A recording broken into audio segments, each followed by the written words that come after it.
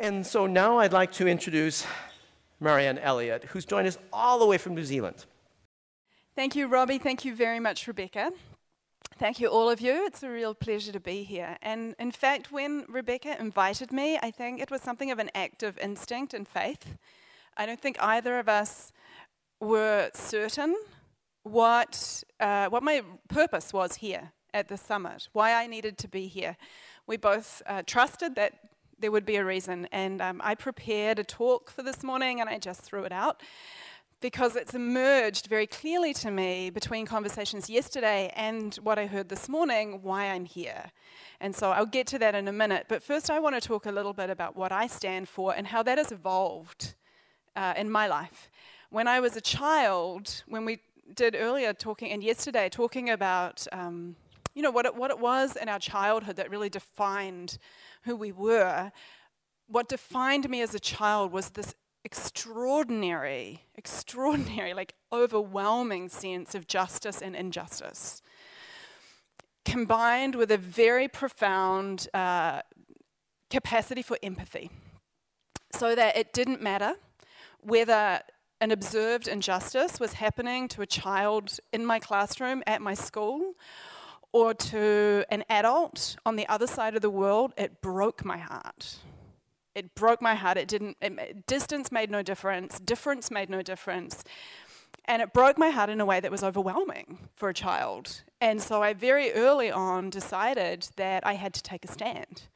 And so my childhood, and God bless my parents for supporting me in this, my childhood was marked by me becoming an advocate, a human rights advocate from a very early age.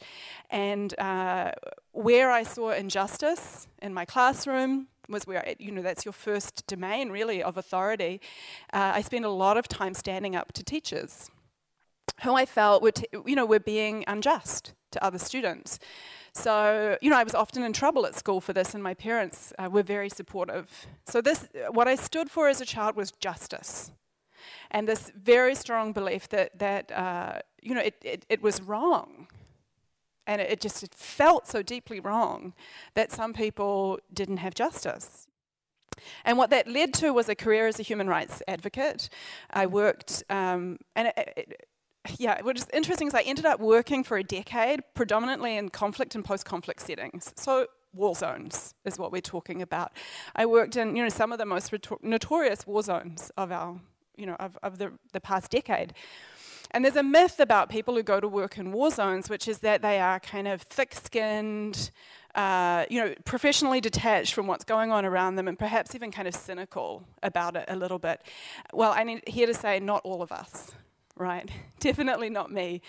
Always had this deep sense of empathy, and that carried on, and I took that with me into my work in war zones. And one of my first jobs was with a renowned human rights lawyer named Raji Sourani from Gaza, in the Gaza Strip.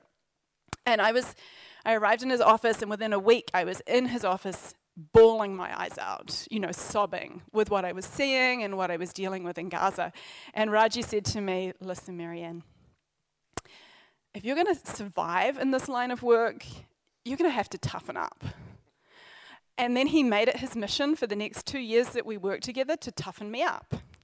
And at the end of my time there, he was giving a speech in my farewell, and he said, I achieved many things with Miss Marianne, and we had an enormously successful time together, but in one thing I failed completely. Marianne is as soft-hearted as the day she turned up on my doorstep, and she's taught me that is also a way to do this work. And I learned that my soft heart was not my liability. That in fact it was because I approached my work with such an open heart that I was able to truly feel the suffering of the people who I was there to serve. And that this enabled me to experience a really profound transformation which shifted what I stand for. So there's a reason why it hurts me when you're being hurt, because we're actually connected. And that was an experience I was only able to fully have because I had this soft and open heart. And so what I stand for now is not justice, although I believe justice is incredibly important, but I stand for connection. I stand for connection. Because the reason that war exists, that we're able to hurt each other in the way that we hurt each other, is because of this experience that we have, or this belief we have that we're separate. And so so I spent, as I say, a decade. I worked in the Gaza Strip in Timor-Leste, just post-independence. I worked in Afghanistan for 2 years. And I'm home now in New Zealand, working as a consultant, a human rights consultant. But I'm also, as Robbie mentioned, I'm a yoga teacher. Where does that fit in? Where it fits in is that first, we need to be connected to ourselves. This connection that will transform how we interact with each other, that will transform how we deal with each other, begins with ourselves. And our bodies are a big part of that. And in the line of work that I worked in, and the decade I spent in war zones, it's a survival mechanism, I understand that, but people are all up here. Everything's going on from here up. And some of us are also operating here. What goes on from here on down is largely ignored. And we store stuff in our bodies and we carry things in our bodies, and what is carried and unacknowledged is driving us and we don't even realize it. And it might be driving us to do great work, but if what's driving us to do that great work is guilt and grief, we may be doing the great work, but that guilt and grief is infused in everything that we're doing. And so yoga has enabled me to get into my body, move the stuff that I was carrying. And believe me, for the first 6 months of yoga, every time I got into a hip opener, I just sobbed. Because I had grief for like the whole world in my hips. So, yoga has enabled me to do that. And so that's a big part of what I stand for now is really supporting people who do this work, who are passionate, who are taking a stand, to find the tools and practices that enable them to reconnect with themselves. Because it's when we're connected and deeply plugged in to our truest self that we can do our best work in the world. So it's a big part of what I stand for, and you're going to hear a little more this afternoon from my colleague Matt and I, and some of you had the pleasure of doing a yoga practice with my other colleague Gabi this morning, and we work for an organisation called Off the Mat Into the World, or we work with an organisation called Off the Mat Into the World, and you're going to hear more about this afternoon. I also run online yoga and well-being courses, which is my way of taking these practices of well-being to people who are scattered all over the world doing amazing work, can't get to a yoga class, can't do the things that I couldn't do in Afghanistan, don't have a community of practice to support them. So it's a big part of my work.